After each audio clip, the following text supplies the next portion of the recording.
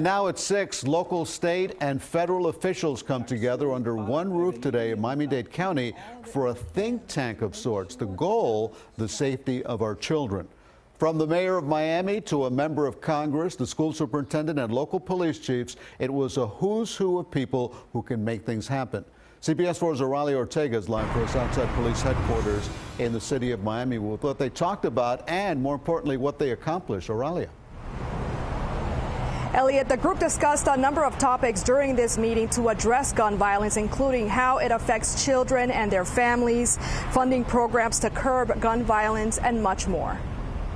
State, local, and federal authorities came together at City of Miami Police to speak about the gun violence that's plaguing our community, particularly victimizing young people, and ways to address it. We talked at length about a variety of different things, increasing funding for technological devices, increasing funding and helping to identify children earlier and through the 5,000 Role Model program. I mean, we talked about cameras outside of schools. On hand for the meeting, City of Miami Mayor Francis Suarez, Miami-Dade County State Attorney Catherine Fernandez-Rundle, and Miami-Dade Police Director Juan Perez, among others. What we want to be able to do is get up here at some point in the future and, God willing, say there are no more murders in our community. There is no more gun violence. And that's how we can measure that we really have succeeded in what our goal is.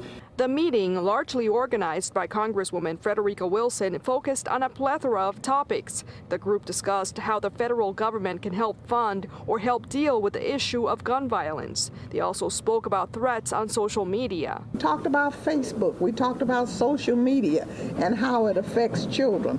We talked about how we're going to work on putting out a substation in the projects and a substation right outside of the projects. Miami-Dade Public School Superintendent Alberto Carvalho said although the majority of incidents that impact the youth happens outside of school, it's important to protect schools and their perimeters. Federal funding that would provide for additional law enforcement support in and around schools. Federal investment in advanced technologies that would allow for the monitoring of schools and the perimeter of schools, not just during school hours.